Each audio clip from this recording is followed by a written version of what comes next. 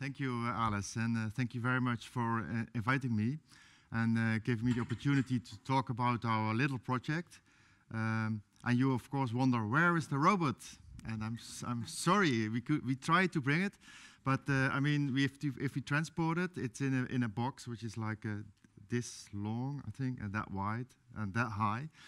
So we have to hire a van, and we organized it actually because behind Carol there are the three students, Selene, Lenka, and Bram, who have been working on it, and they were supposed to drive the van, but one of them, her driver's license expired, and so yeah, so we had to cancel it. But we have some videos, and you can actually still interact with the robot here. After my talk, the students will be here the whole day.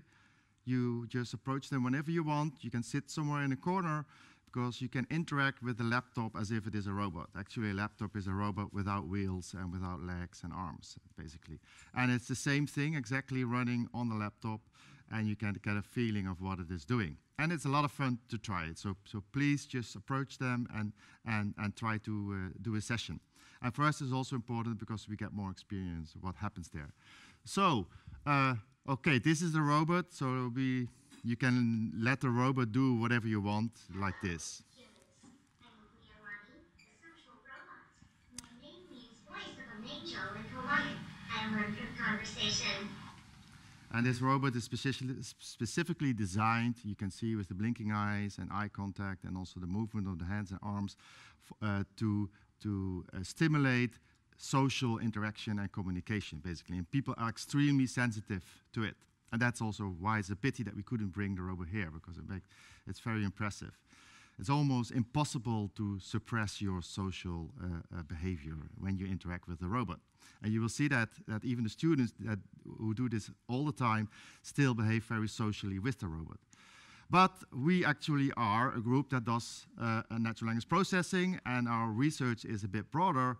And I'm running a number of projects on the topic of natural language understanding. And there are a number of issues that are of focus, which is the problem of identifying things, how you refer to things, and what is the perspective of the people with respect to the world around them.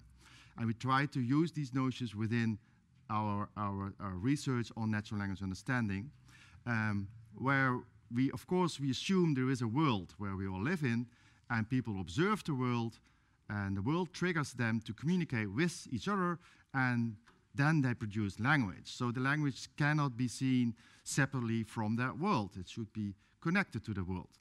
And then another human reads this language or hears it and tries to reconstruct something with respect to the world. And there are two problems which everybody knows about in natural language processing. That is ambiguity and variation, in order to map language to whatever that world is or whatever way somebody perceives that world. And all these variables are extremely important to study these phenomena. And in the case of ambiguity, you can say the words have different meanings, so different sense. But I think a bigger problem is to what they make reference in the world. And that is a huge problem. I have two simple slides. I'll skip them. Everybody here knows what ambiguity is and how much variation there is in language. So what we do now in this project, we replaced one of the humans by a robot, where we can actually model all these problems up to the bone. I mean, to the very, very essentials. And then you see how difficult it is, because this robot perceives the world differently than us. It's in the same physical space, but it will interact very differently with that space and have a very different awareness than we have, which makes this communication way more complicated than between humans. Okay, it's not only complicated with a robot, but we also believe that in the future, when there will be more and more robots and they may have a purpose or a function in our society, communication with these robots plays a very important role. We think the problem is not only complex, but I think fundamentally it's impossible to create a perfect machine. So machines will never be perfect. There will always be a situation where, which was not anticipated, or where the machine learning couldn't match it with anything known in a sensible way, not even with whatever unsupervised data you're using, and it makes a very stupid mistake, or it runs into problem.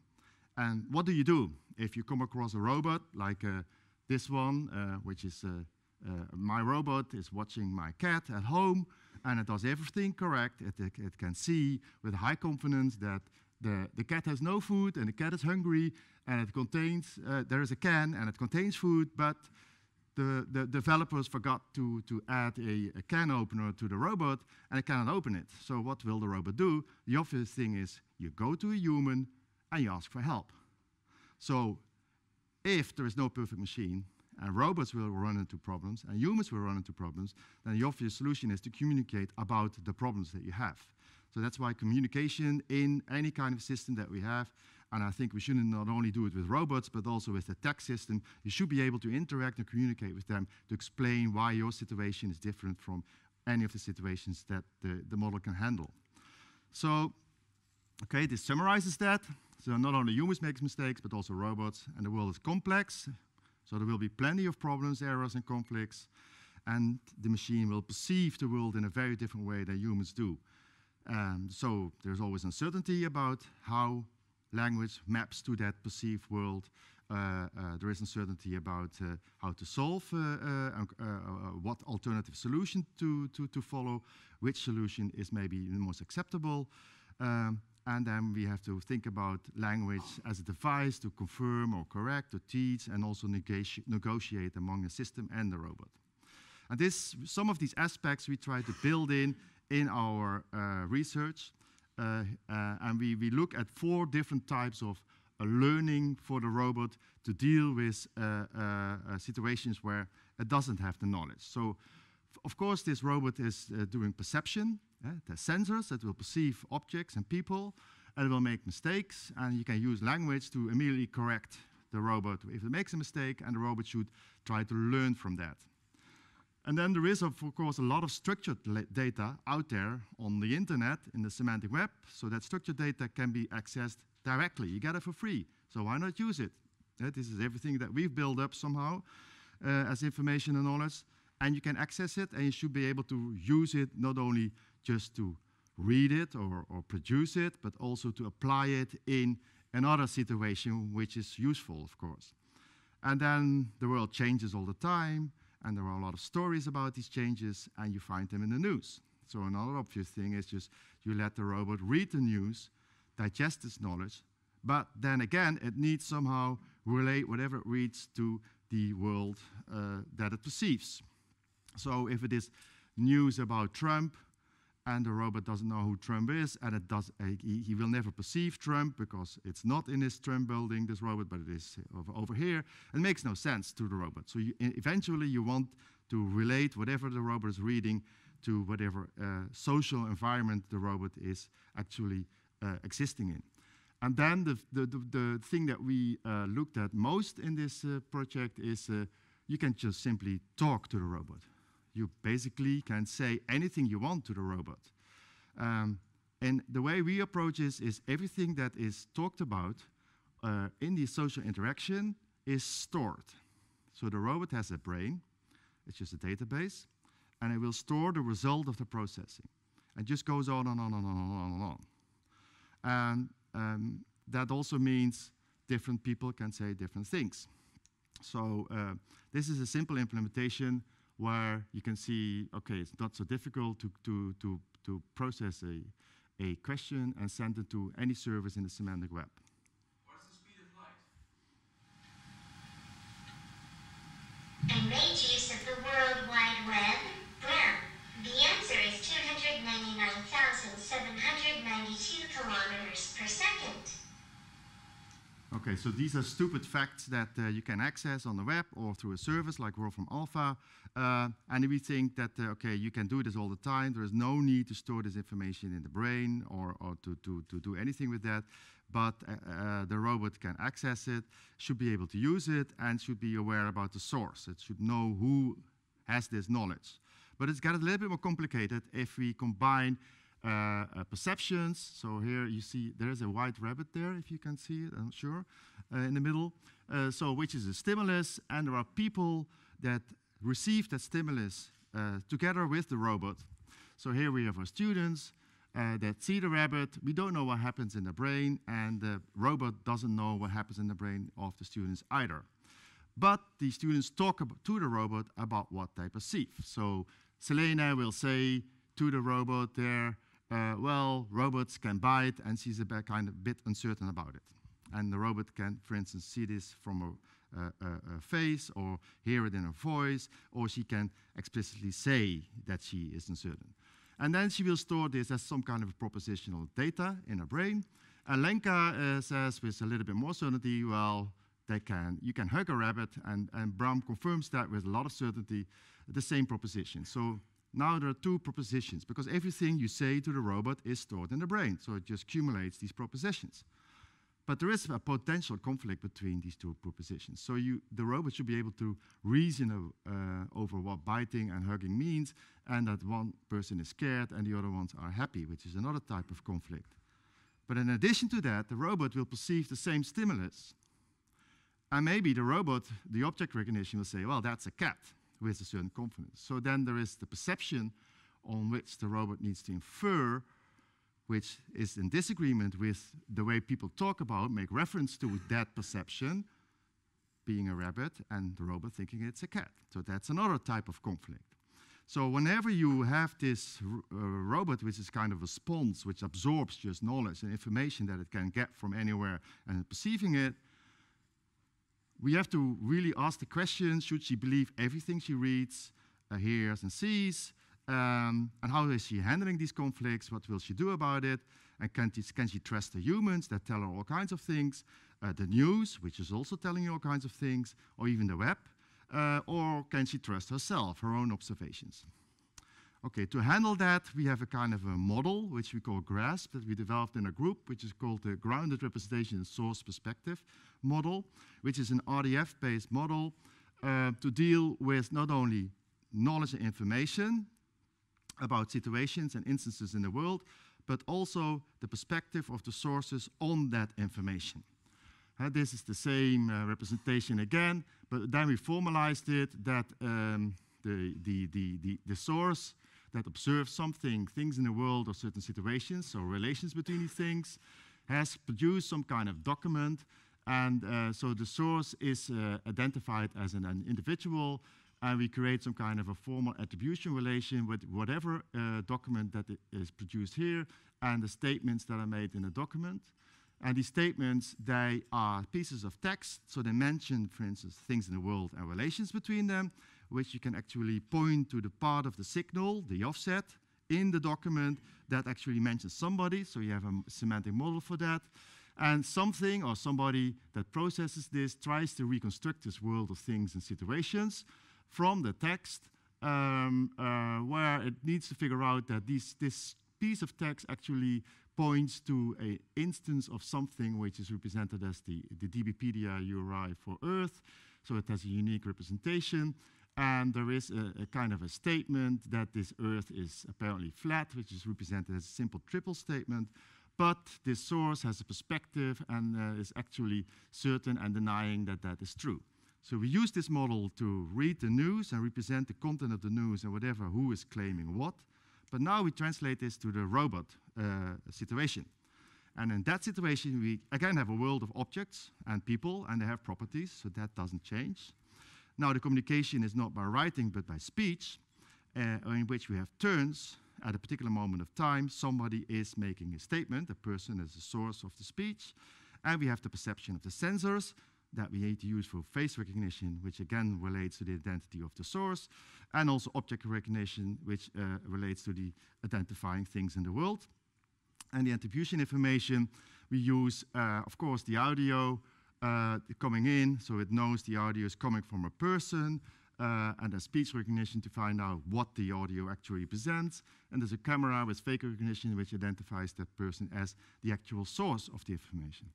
And then there's just simple object recognition where the robot is the source of the perception. And for the perspective, all those values like judgments, emotion, agreement, certainty, denial, confirming, yeah, you can look at the language, you could look at the face and at the voice. Okay, so one important thing here is that whenever the robot interacts with the world in context of people, it needs to know these people. This is already the first problem, a technical problem, that whenever it sees a person and doesn't know the person, it wants to know this person. Hey. What's new? I'm Leolani. What is your name? My name is Lenka.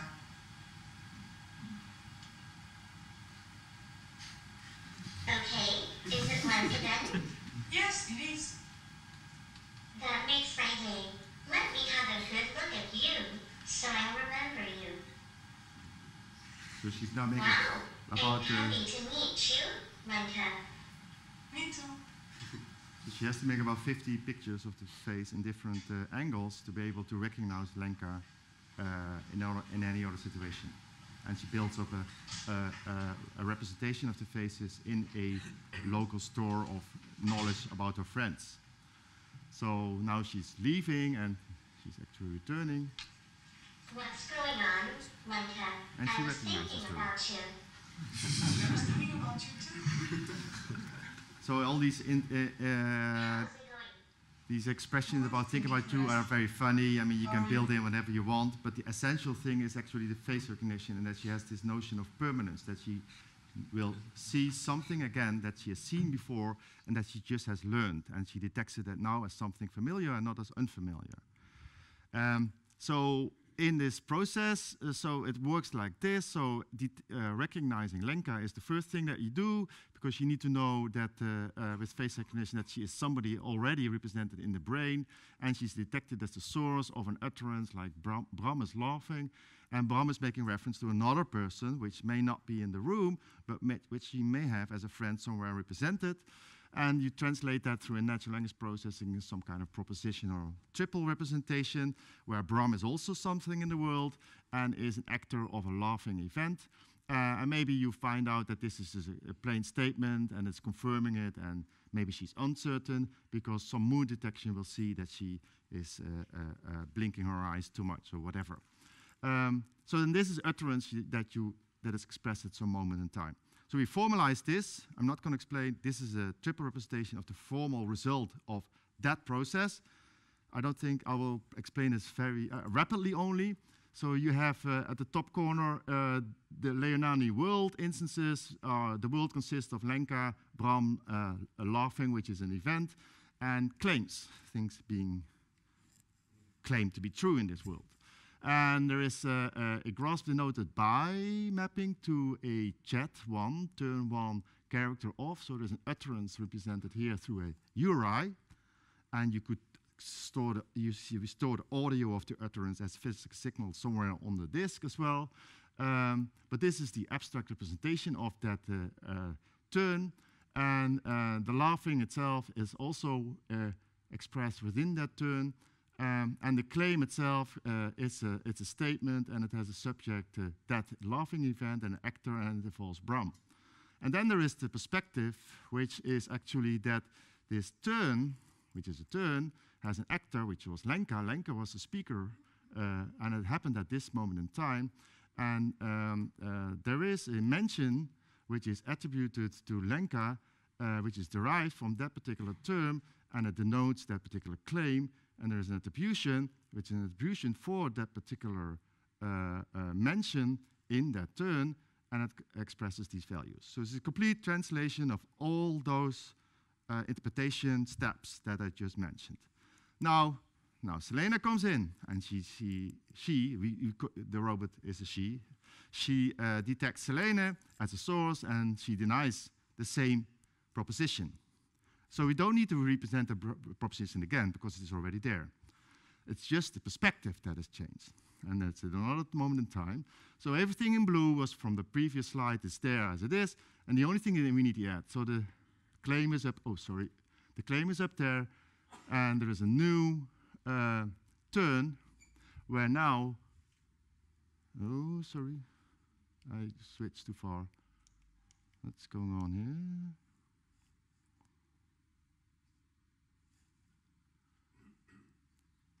I think it should be Selene and not Lenka in here. Anyway. Yeah, that's the wrong one. Sorry. Oh, yeah, sorry. Yeah, here it is. Yeah, sorry. Maybe you should give the presentation. So at another moment in time, it's attributed to Selene, and it's pointing to exactly the same claim represented once, and now she's denying it. And you can go on like this. So now she can come in back, and she can agree with Selene. It's another utterance, and it points back. This is, of course, extremely difficult to resolve. How do you know that this refers back to the claim? But if you could do it, you could now see that the perspective changed. So you can go into this data set and find all the moments where Lenka believed or didn't believe a certain proposition or anybody else, and at what moments of time communication. That is all recorded. If you would have mood detection, which we don't have, but we could plug it in, the robot can independently watch Bram and check his face and see if he's happy or not happy, if he's laughing or not laughing, and add that to the whole thing. So there is no truth here. There's just claims of different sources and people, and she has to deal with that. Okay, so we do this to show that you can say anything and disagree with the properties that are being mentioned. I have to do some... Greetings, Lenka. You came back.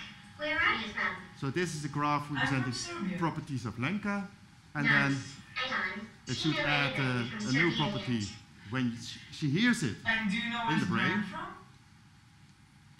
Bram is from the Netherlands. And did you know Bram likes romantic movies? Oh, I didn't know that. Yeah, those are his favorite. See you later.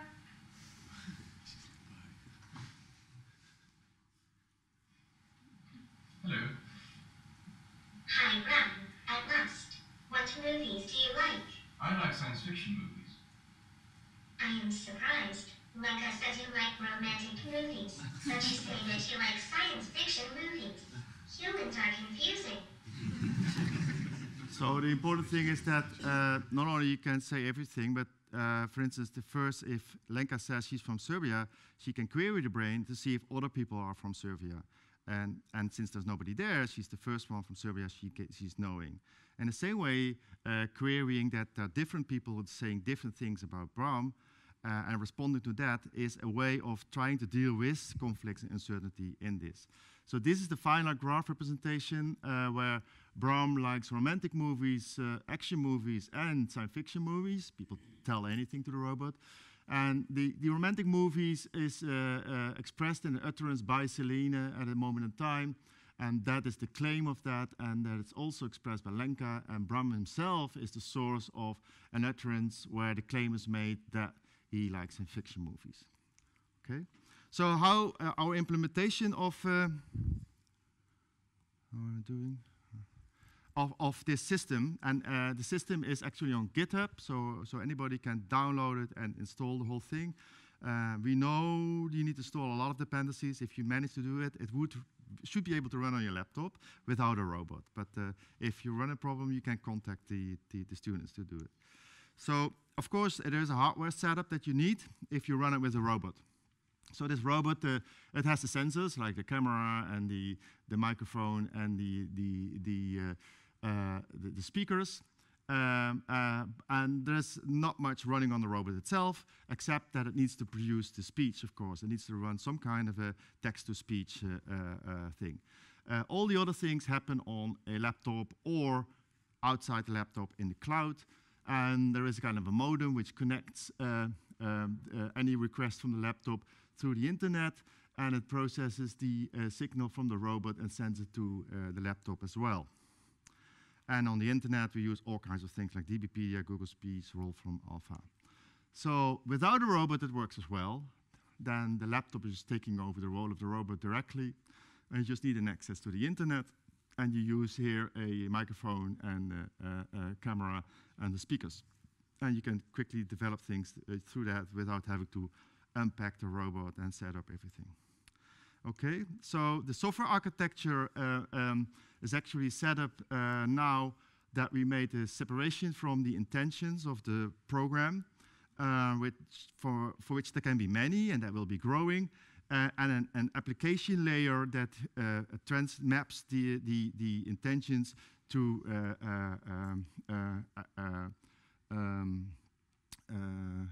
actions with respect to particular hardware setups. So, for instance, this is the hardware interface from the Pepper robots, and also the smaller now ones would work with the same API.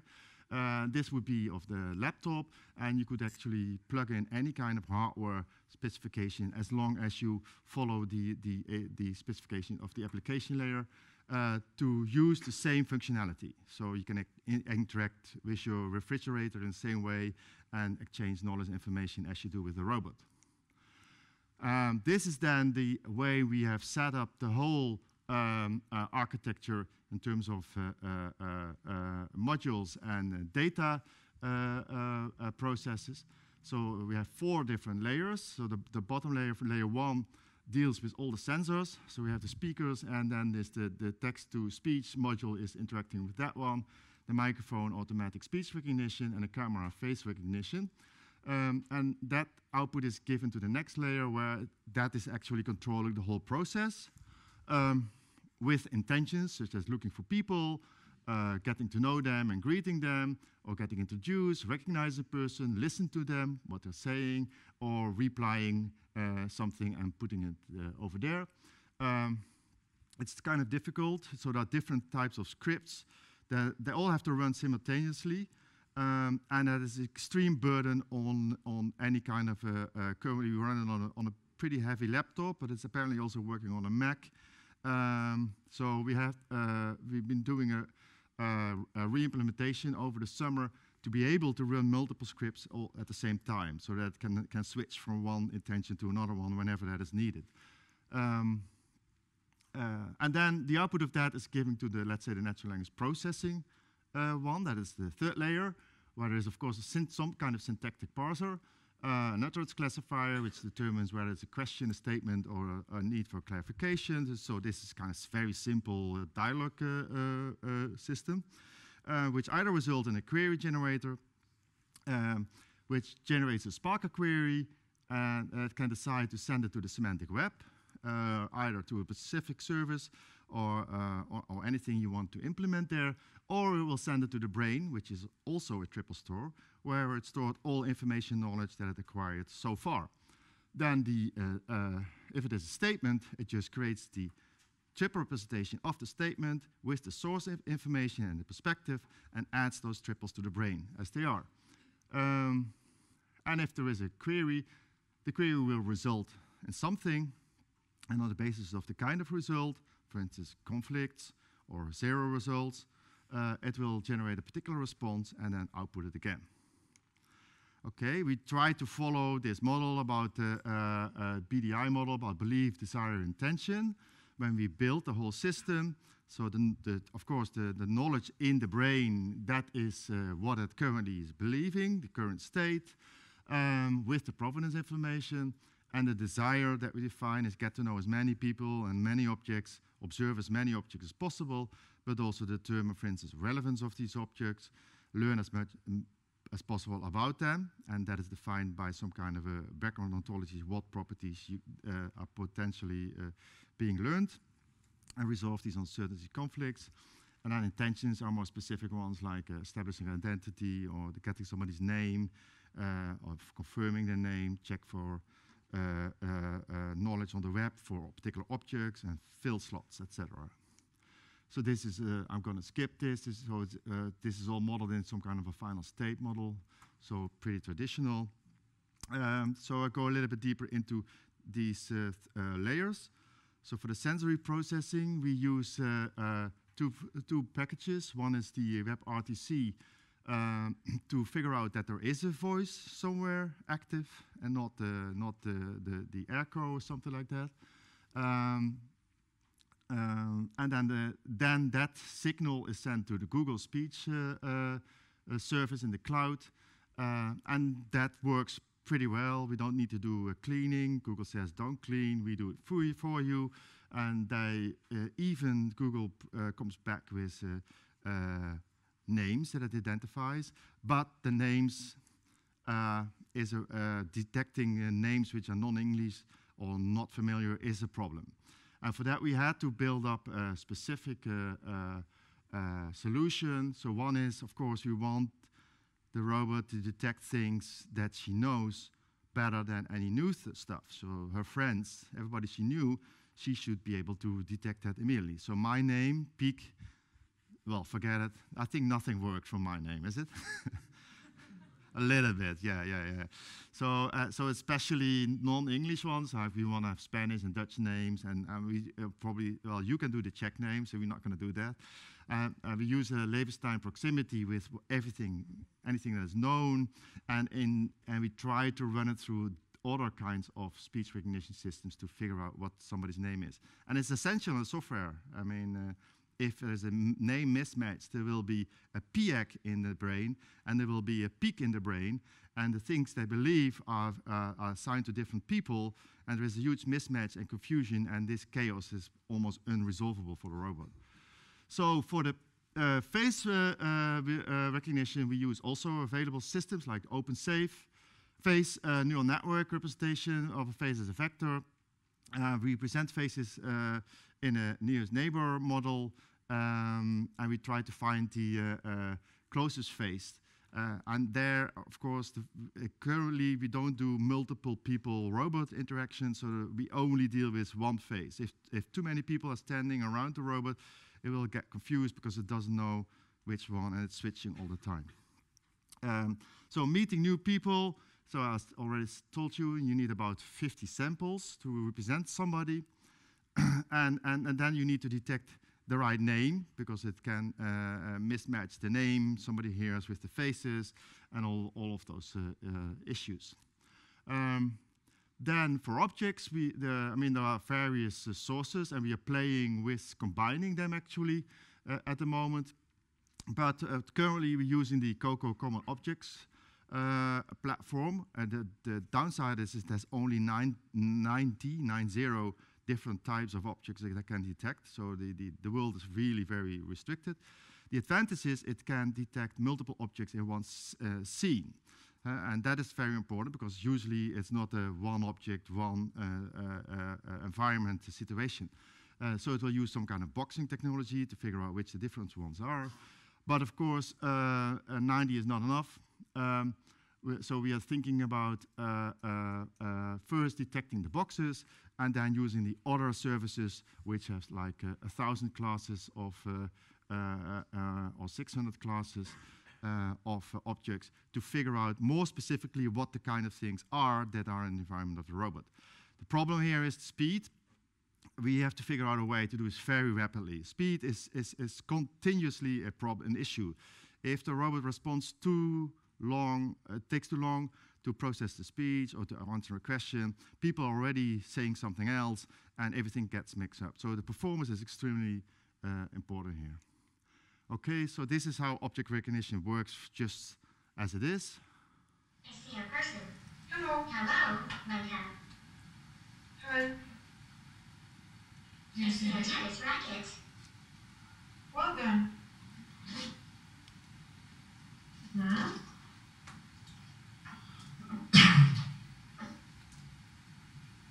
I see a book.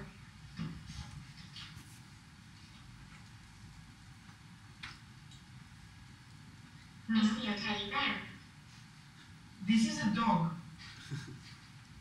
You see a dog, but I don't see it. I did not know what dog is. Then I searched on the web and I found that it is a mammal. I will remember this object. I see a dog. Well done. I see a chair.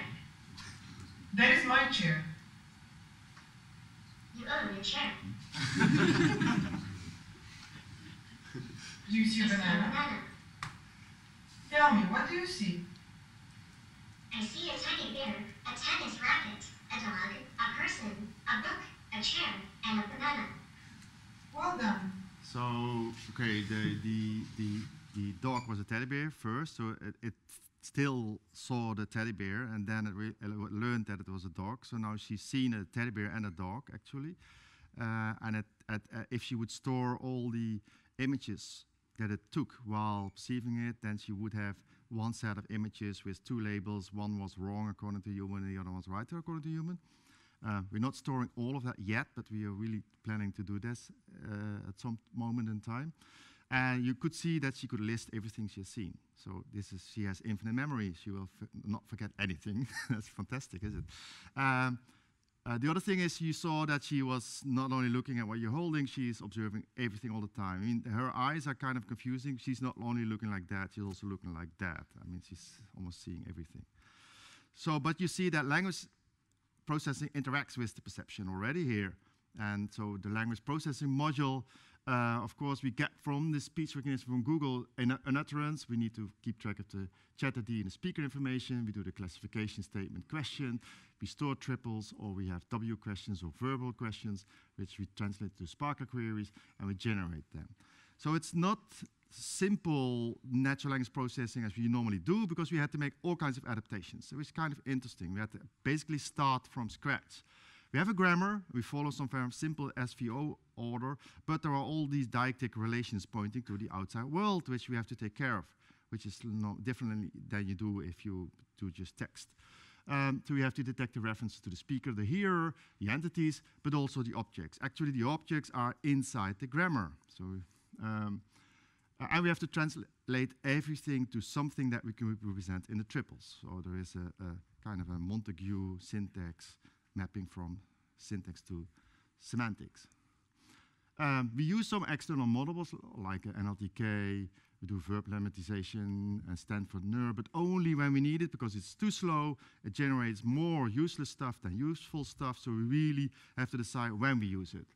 We have some kind of a handmade simple lexicon, and of course, the communication itself, the robot is just learning new labels for things all the time, so the lexicon grows pretty rapidly.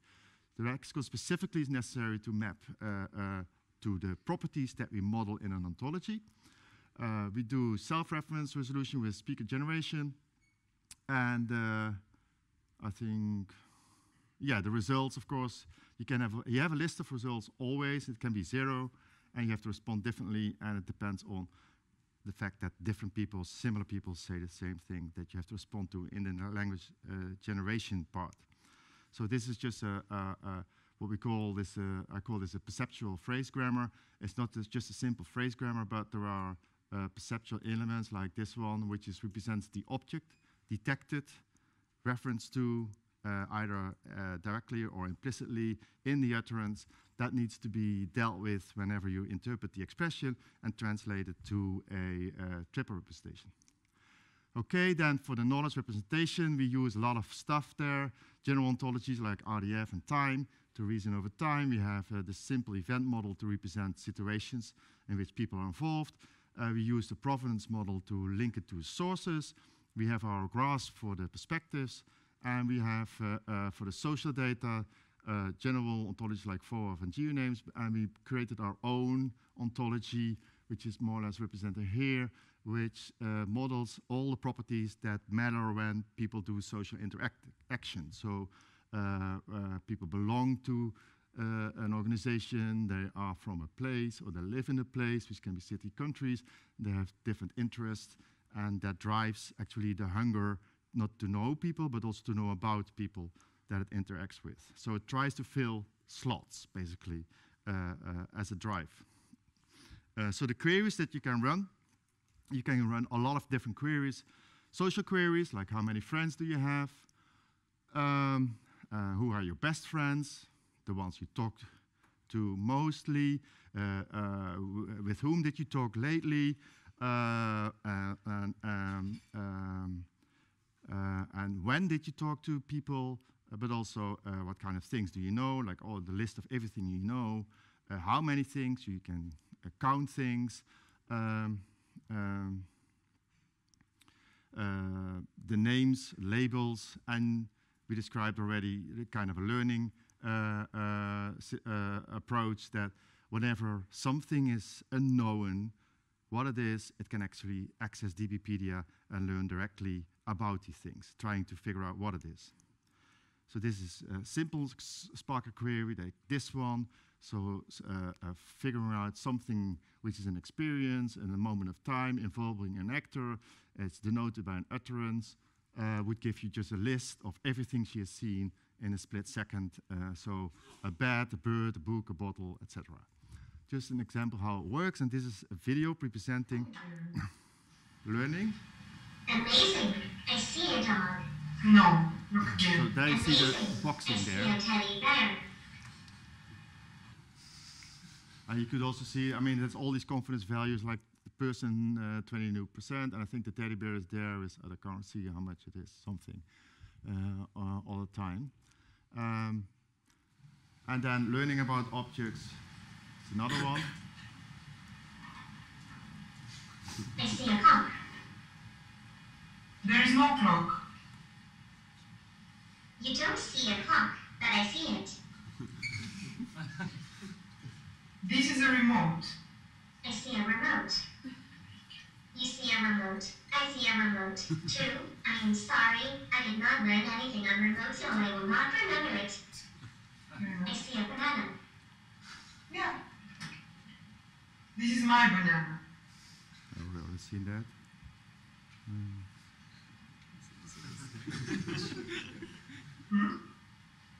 This is my banana.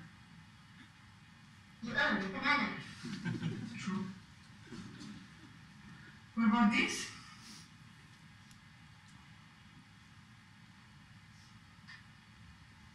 Can you see an apple? I see a sports ball.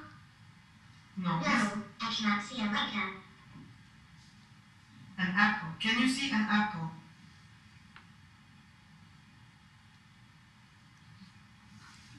Tell me, can you see an apple?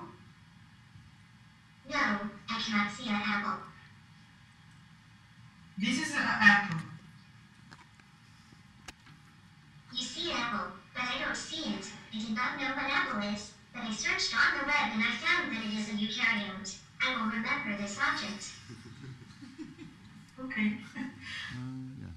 So I think I have to go to this one.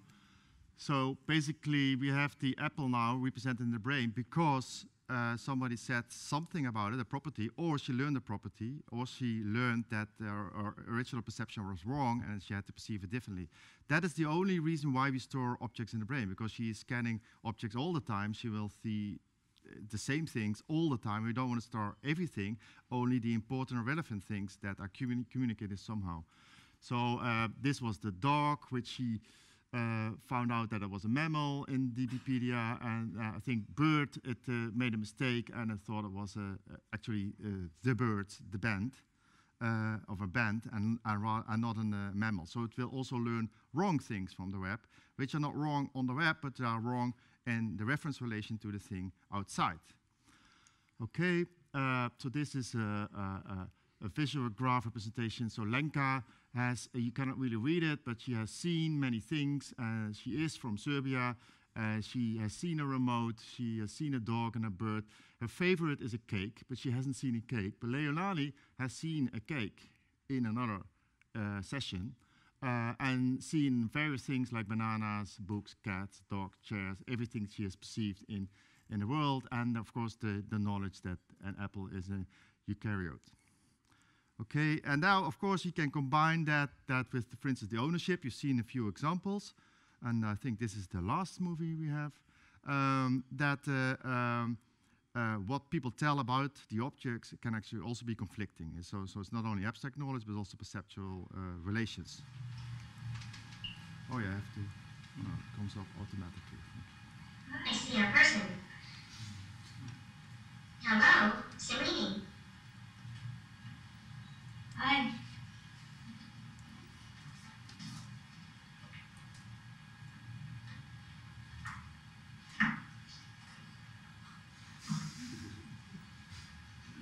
I see a book. This is my book. You open the book. Hello.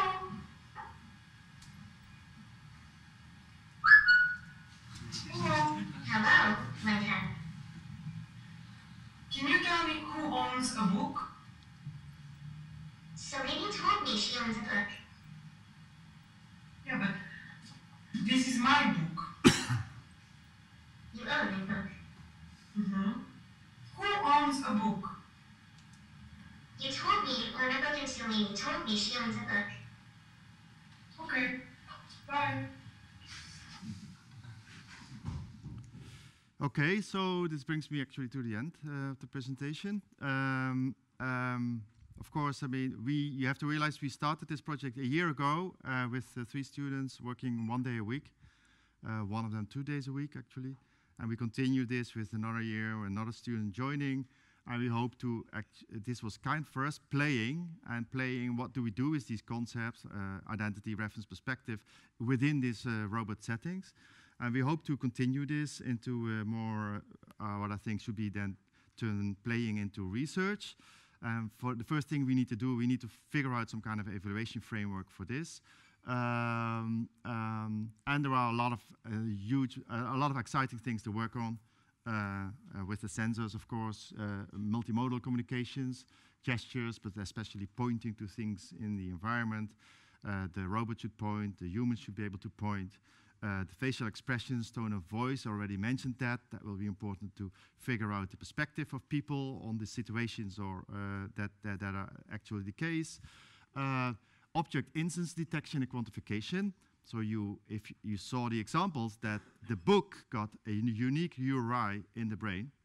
So there's only one book in the whole world. All books perceived will just map to the same book in the current model.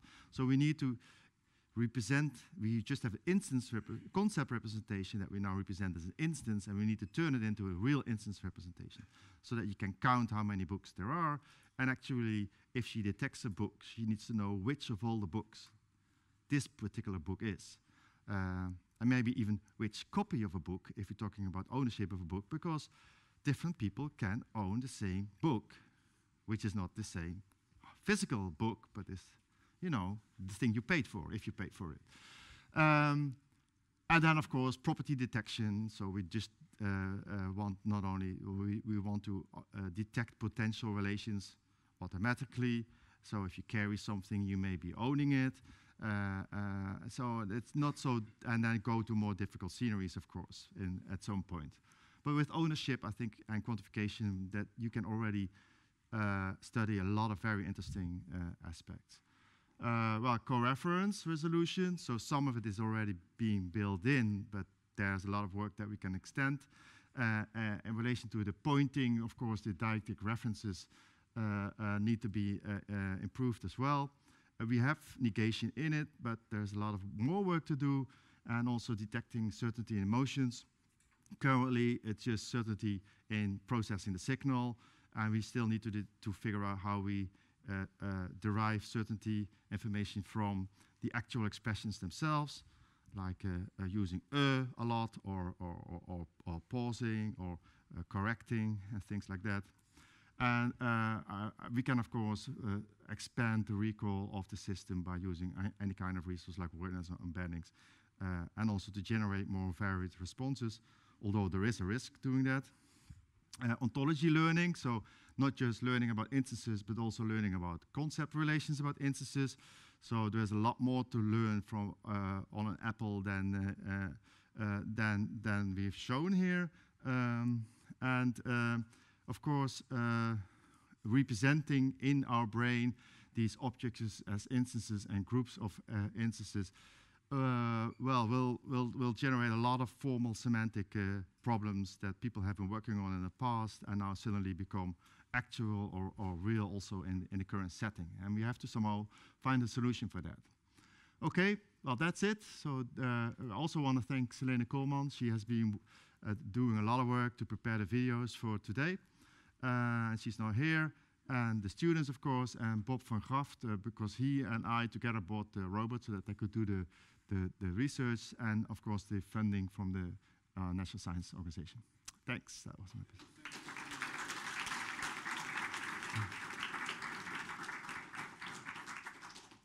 So we can see that this is really a complex project. So now we have a list of some questions. Of course, if anybody wants to ask a question not written here, then just raise our hand. Or we can try to give some answers to So I'll start just from the list. Yeah.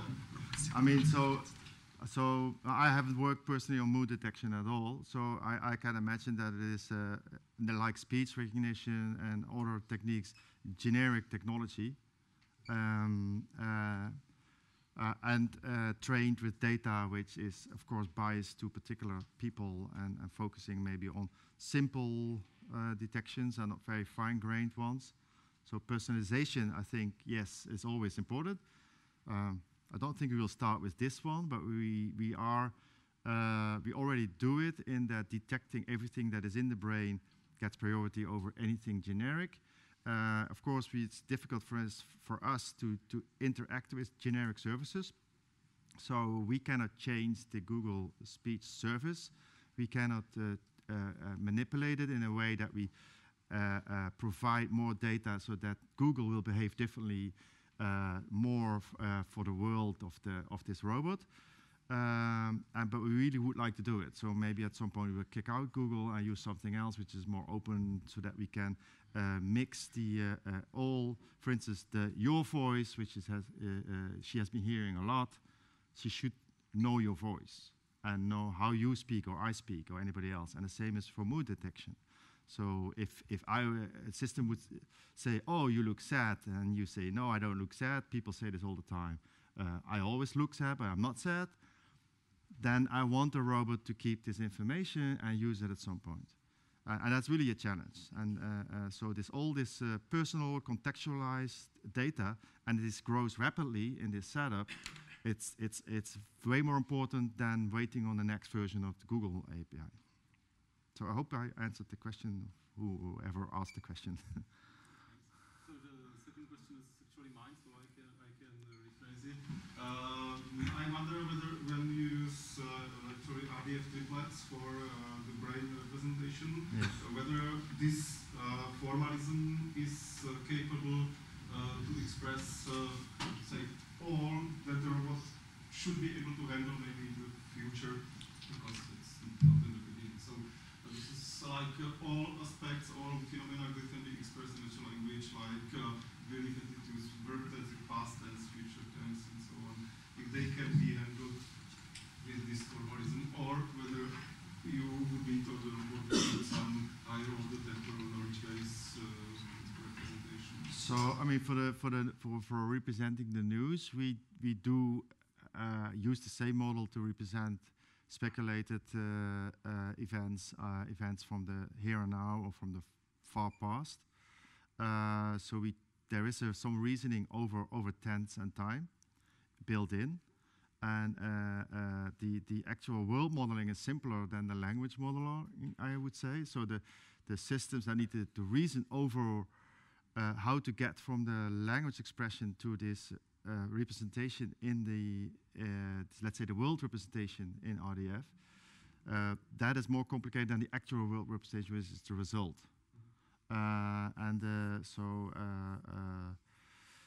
So we can say that something is in the future, and then it has no timestamp, but only a timestamp relative to whatever the time of the discourse is. And we don't need to formally represent that. So we can represent it in a undefined period using time owl, basically. You can do that. But the other stuff is really complicated. So in the news we use, it's actually developed by the people in Trento, the Time Pro module, which is reasoning over all temporal informations, which includes tense also, and the discourse, the document creation time, and the time expressions that you find in a document to reason over every instance of an event, where it should be placed on a timeline somewhere. So I think you can get pretty far with what there is. Yeah. So maybe something like complex reasoning, whether something you build in, say, in a month, or if each month somebody. Yeah. So it can possibly. So the quantification thing is another issue. So we actually decided to create group entities as instances, as a separate layer of entities, and that can be underspecified, that you don't know how big the group is, or yeah, and then, I mean, if you would formally represent every Monday to infinity, that would be a function, because you can't make it explicit. So we don't have those functions, but we do have things like properties of the group, which can be huge or enormous, something like that. So completely everything, formally, it's that we don't have a solution for everything, but we can approximate these things.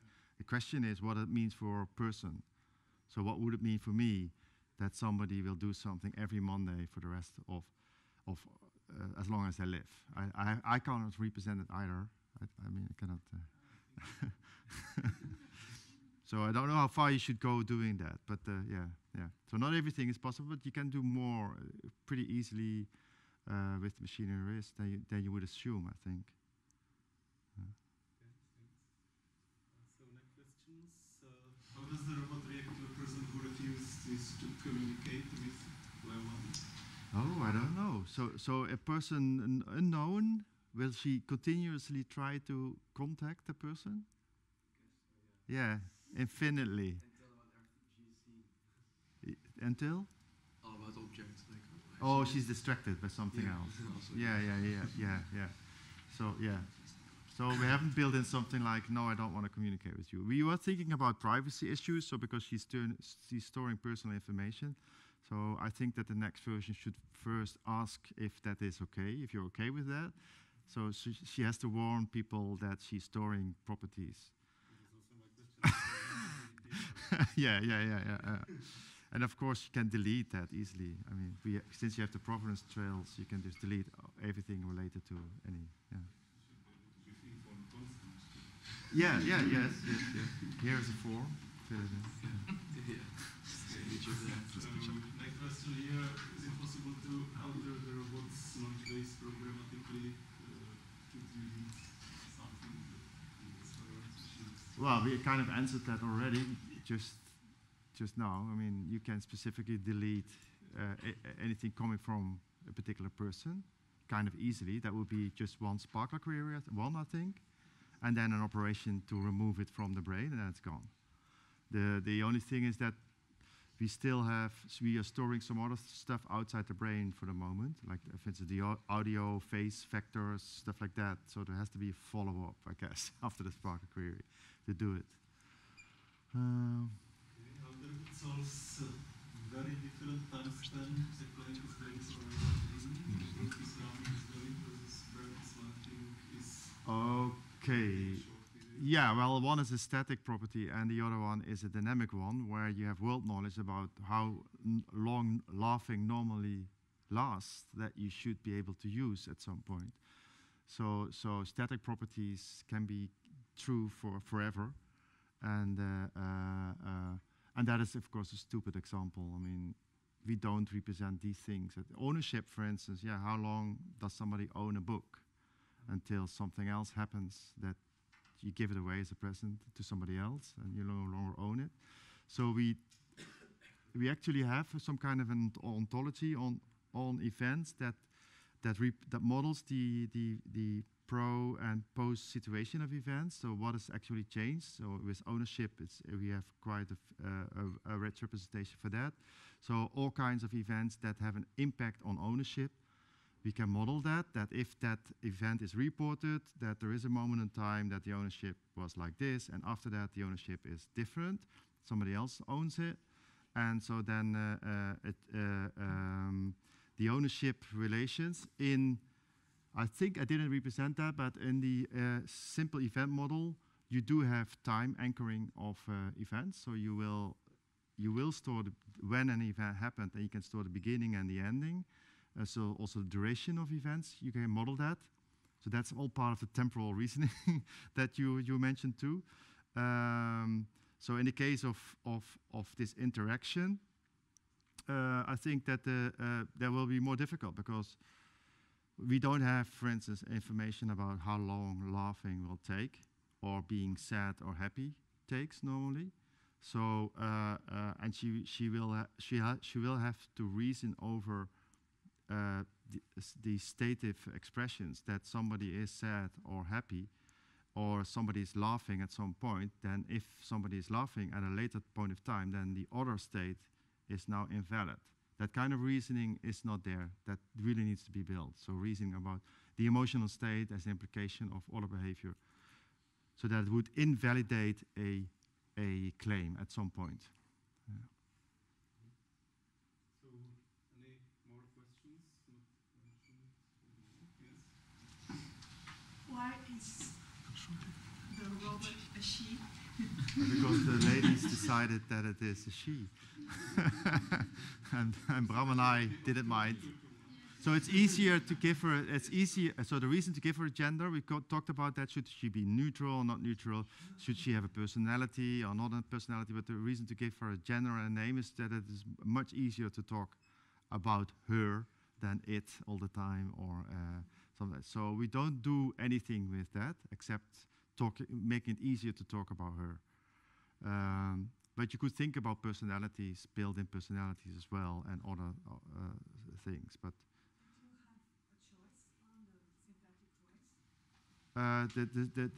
there is something built in, but now we can actually use Google voices, which are way more human-like. And so, I didn't like the voice. I think you didn't like it? yeah, I thought that from the point of view of intelligibility, Yeah. it suffered a little bit. Right. Yeah. But this is the one you get for free when you get Yes. the robot. So there is also speech recognition there. So a lot of things you get when you buy it is really crap. And then you have to look for something. But we have now actually the possibility to use a better voice.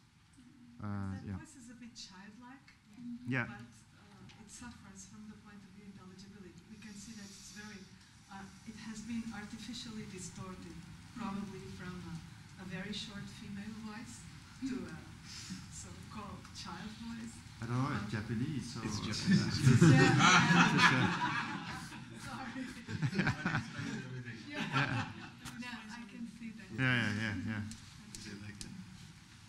Okay, then we have to received another question. Okay. Whether you have implemented or plan to implement deduction reasoning to deduce new facts from the current knowledge base, like new. Yeah. Well, we will specific. Of course, you can do that, but we want to focus on, for instance, reasoning on conflicts and uncertainty. So Selene is working on conflicts. So I mean, like I said, is that's something you can hug or that it bites and that scares one person and it makes another one happy. Is that in conflict? Yes or no? You can make this really. It's pretty difficult reasoning about that. So that is something that we are working on now, and also learning that if you acquired, you've seen something, you know what kind of thing it is, what other things are there.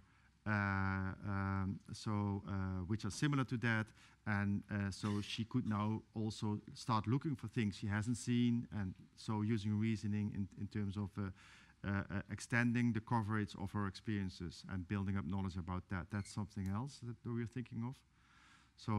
But currently the conflict thing is the one that we really are working on. And coffee, well, it's over there. So, but actually, we are working with the computer science department where they do a lot of the reinforcement learning things, and they typically build robots that have to get coffee and then have to learn how to get coffee through reinforcement. And we are thinking about a project, but just an idea that I think is more interesting than getting coffee. So that will be a guide robot for blind people, where we think it has a real purpose and there's a lot functionality to offer. So we think that is more interesting. So there's a lot of things that from our project and their project that would come together. And so that's a more serious thing than bring coffee. But it is interesting to include movement, getting into other situations, observing it, interpreting it, and then communicating about to another person which cannot see that, and reason over that. I think there is a lot of useful functional behavior and communication that you can build in there. Like an object detection, if I rotate the mobile, I change the orientation. Yes. Will it detect that it is mobile or What will the robot like, detect that? Yeah, like that this is mobile. Yeah. So if I keep like this, Yes. will it detect it that it's mobile? Will it detect that it's now looking at another Yeah. side of the room? You mean? I mean, No, if I just change the If you show it like this, will it see? Oh, still see it? No, well, that depends on how the object recognition is, what kind of training they gave it on data. With the faces, you saw Lenka turning her face so that she will see her face in different angles to recognize it better. So currently it's just the Coco database that is used for the object recognition. So if you want to be able to do that, yeah, it is the training data for the neural network that you have to work on. And it makes a lot of mistakes. If you have a coffee mug and you don't show the ear, it will not detect it. So if you turn it the wrong way, then forget it. So Maybe some very short questions because we are out of time. who was first? So I think it's okay. Just a brief comment. So maybe I would just recommend to focus also on the audio perspective of recognizing persons. For instance, like I guess there are some toolkits to recognize somebody based on voice, Yes. or even to recognize something in the environment of robots based on sound analysis, like Yes. the voice of something, Mm-hmm. not just vision. Yeah. Possibilities of extension is here. It's already very complex, but yeah, there's a lot of things to do. I really like the complexity of this, actually. So. Just a comment. Why do you really need to ask a person for their name? Since you're taking pictures anyway, you can do a quick Google's query and match the pictures lines and say, oh, you're Mike. And in fact, if I say, no, I'm Jim, it's going to say, you were lying to me. Yeah. We actually thought about that to solve this problem, but we haven't built it. Yeah, it's an option to look into. Well, we kind of solved it a little bit with the name thing. It also has a tabloid. You could actually write your name on the tablet. Okay, thank you.